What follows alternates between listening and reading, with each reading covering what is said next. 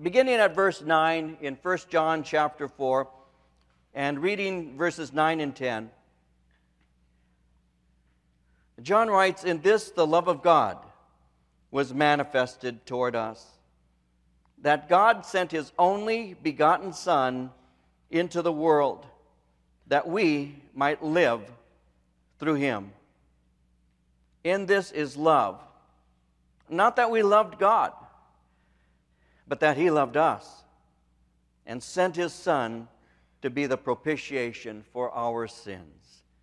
And so we gather tonight to celebrate Christmas Eve together as a church family. When we think of Christmas, we might think of family and friends. We might think of gifts and a lot of food. And all of that's great. And all of that is part of the celebration of Christmas. But we need to obviously remember the true center of all of our celebration. And the center of our celebration will always be Jesus Christ. Billy Graham once wrote, "During World War II, many a mother would take her son and try to keep the memory of the father who was away at war in the memory of that boy. And one mother I heard about took her son every day into the bedroom and showed him a large portrait of the father who was away. One day the little boy said to his mother, 'Mom, wouldn't it be great if Dad could just step out of that frame?' And that's what happened that first Christmas. The Lord God stepped out of that frame. The Bible tells us in the beginning was the Word, and the Word was with God, and the Word was God. And the Word became flesh, dwelt amongst us. We beheld his glory, the glory of the only begotten Son of God, full of grace and truth." Christmas is a commemoration of God giving to us his Son, Jesus Christ. Christmas is a celebration of God drawing near to man in order to bring the gift of salvation. It is remembering that God himself took human flesh and that he dwelt amongst us. When we think of Christmas, we think of a young man who was engaged to be married, but had found that his bride-to-be was pregnant. The Bible speaks of this young man, Joseph, as being a just man, a righteous man. And the woman he was espoused to, the woman Mary, had been found with child. And now Joseph needs to make a decision. The Bible tells us that Joseph considered quietly breaking his marriage agreement. And as he did so, an angel of the Lord spoke to him. It's found in Matthew 1, verse 20. The angel said, "Joseph, son of David, do not be afraid to take to you Mary, your wife, for that which is conceived in her is of the Holy Spirit." So Matthew made it clear that this miraculous event was actually foretold in the Old Testament. In Matthew chapter 1, verse 23, it says, "Behold, the virgin shall be with child and bear a son, and they shall call his name Emmanuel," which is translated God with us. Emmanuel, God taking upon himself human flesh, God dwelling with us. So the question obviously would be, why would he do that? Why would our God do something like that? Somebody wrote, "Humanity is lost, fallen. We were separated from God because of our sin, and our only hope of forgiveness was for someone completely innocent of any wrongdoing to take all the punishment for our crimes. Such a perfect life and a perfect love were impossible for any human to achieve, so God himself did it for us. He sent his Son from eternity into mortality, from glory into flesh, from a throne to a manger. Ultimate hope was born in ultimate humility." That's the immense love that God has for us. And that's the love that was revealed in such an incredible way. God's Son, Jesus Christ, giving up the splendor of heaven to dwell with us, revealing the love of God toward us. Paul, when he was writing in 2 Corinthians chapter 8, verse 9, said this. He said, "You know the grace of our Lord Jesus Christ, that though he was rich, yet for your sakes he became poor, that you through his poverty might become rich. God came into the world he created to rescue those who rejected him." And as Christians, we realize the meaning of Christmas is wrapped up in one word. It's wrapped up in the word incarnation. in carne, in flesh. You see, the incarnation, God taking upon himself human flesh, is something that we should meditate on and respond to. And yet, the season can be such a hectic time. And because it becomes that way, it's good for us to take a moment to refocus, to gain our focus on what it's really all about.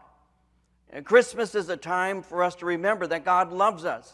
That's what John is saying. In this was manifested the love of God toward us, because God sent his only begotten Son into the world.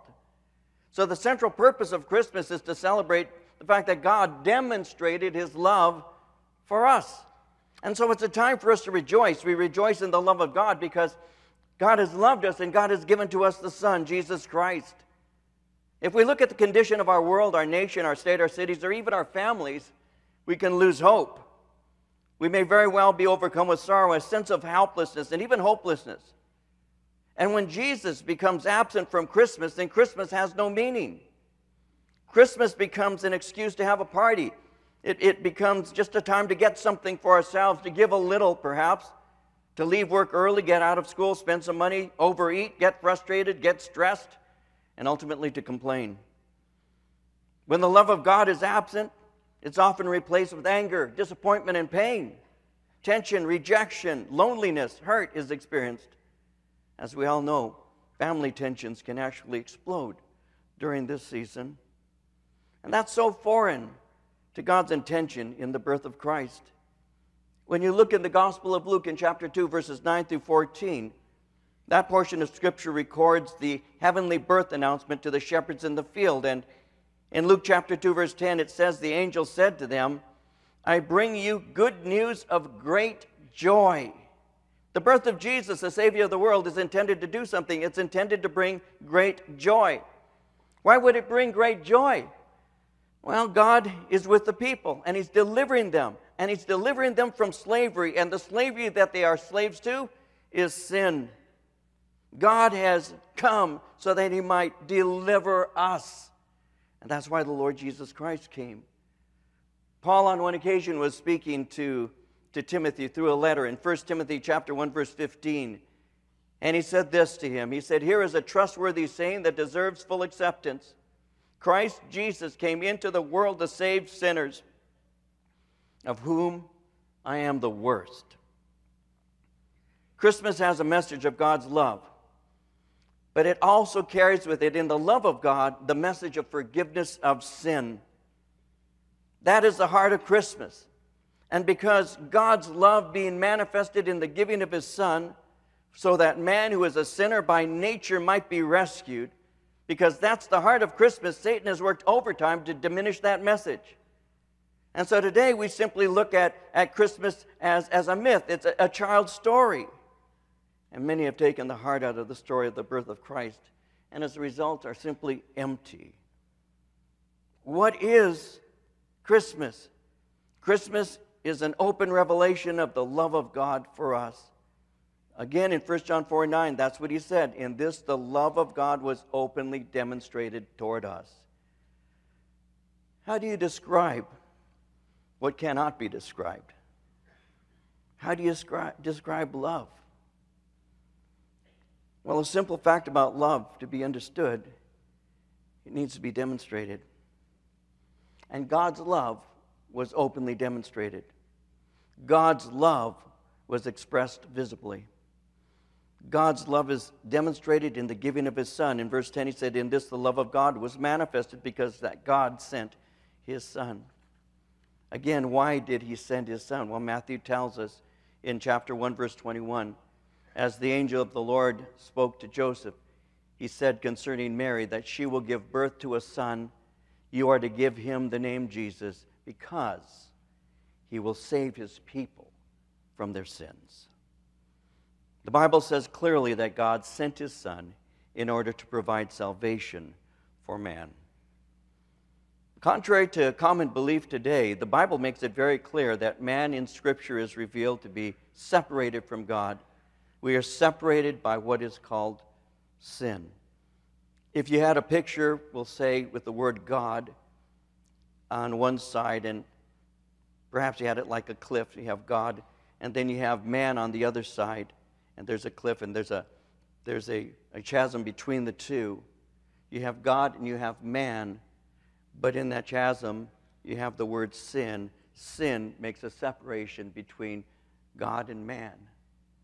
And the Bible makes it very clear that man as a sinner is separated from God. Isaiah told us, "Behold, the hand of the Lord is not shortened that it cannot save, nor his ear heavy that it cannot hear. But your iniquities have separated you from your God. Your sins have hidden his face from you so that he will not hear." Sin makes separation. There is none good, no, not one, the Bible makes very clear. All have sinned and fall short of the glory of God. The wages of sin is death. And so the Bible is very clear that sin exists.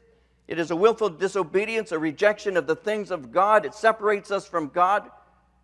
And the bottom line is because we're separated from God, we have no hope. The wages of sin is death. The Bible tells us it's appointed unto men to die once, and after this, judgment. There are no second and third chances. There's only this life that we have, one chance, one opportunity, and we need to make the best of that. Man has sinned. God is holy. Man deserves God's judgment. But God did something for us we couldn't do for ourselves. He gave us grace through Jesus Christ and a way out. Paul said in Romans chapter 5, verse 8, God demonstrated his love toward us, and that while we were yet sinners, Christ died for us. God so loved the world that he gave his only begotten Son, that whosoever believes in him should not perish but have everlasting life. God sent not his Son into the world to condemn the world, but that the world through him might be saved. And so there was a purpose in God's activity, and that was so that we might have a relationship with him. That's why Jesus said, if you hear what God has to say in that gospel message, you can have eternal life. And that's what John is saying. He's saying Jesus provided salvation for man.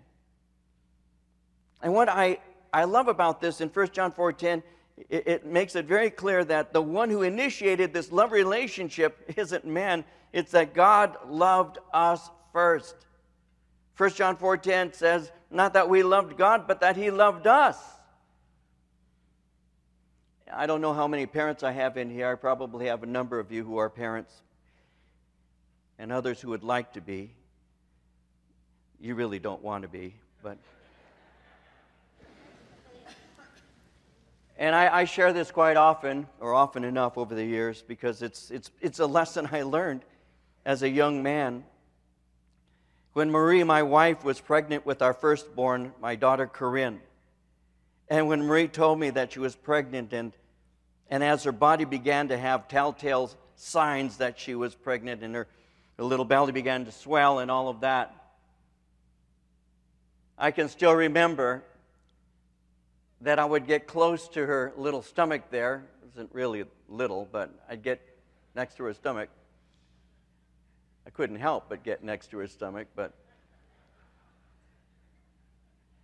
and I would yell in it.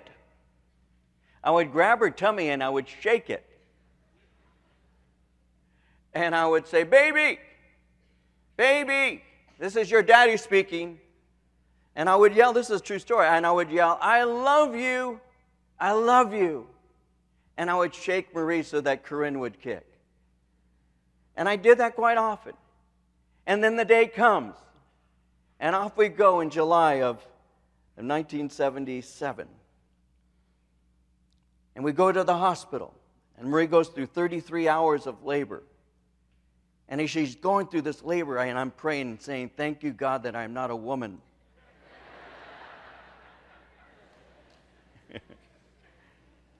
And that baby's born. And they take her and put her under that little, they had some little like an incubator kind of thing. They placed her under that. Her little fists were clenched and her face was all scrunched up and she was so angry. And they dried her off and they wrapped her up. They brought this little burrito to me. And I remember looking at that ugly little face. You may be ugly, but you're mine. And I remember just holding her and kissing her and loving her from the moment I held her, but even before I held her, I already was in love with her. Already. And the day comes when they grow up and they begin to form words, and before you know it, you start hearing words like Daddy and Mama, and you start hearing words like, I love you. And every father can understand, at least I would hope, that when you hear your baby say, I love you, it just touches your heart. And you'll look back at them and say, oh, and I love you too. I love you so much. But the day comes when they say, I'm mad at you. I don't love you. They start listening to their mom. I don't love you. And then they'll say, you never loved me. You never loved me. The drama. You never loved me. And you look at him and say, I've always loved you. Right now, I don't like you. But I have always loved you. And by the way, long before you were ever able to say or form the words, love, I love you, long before that ever happened, even before you parted the womb, you were already loved. You were already loved by your Father. Before you knew what love was, before I held you, before I kissed you, before I provided for you, before any of that happened, before you crawled, before you stood up, before you walked, before you formed words, before any of that, there was already love for you, and that came from the heart of your Father. So when I tell God I love you, it's simply because He first loved me. He first loved me. I can't ever raise my fist into the hand of God and say, you don't love me. He says, I don't love you. Look at what I've done for you. I demonstrated my love for you by giving my Son for you. How can you say, I don't love you? In this was manifested the love of God. He sent His Son. Christmas. We have a God of love. A God who loves us so much, He gave. He sent His Son to be a propitiation. The word propitiation it's a powerful word. It speaks of the satisfaction or the satisfying of somebody's anger. Jesus satisfied the righteous anger that God has because of sin. And in order for that anger to be satisfied, God sent His Son. And He offers forgiveness and life freely if we receive that gift. There are a lot of gifts under the trees. None of them give life. Only one gift does. That's Jesus, the gift of God. So we celebrate Christmas not just by having family and friends over, meals, exchanging gifts. We celebrate Christmas because God gave to us the greatest gift, eternal life through His Son, Jesus Christ.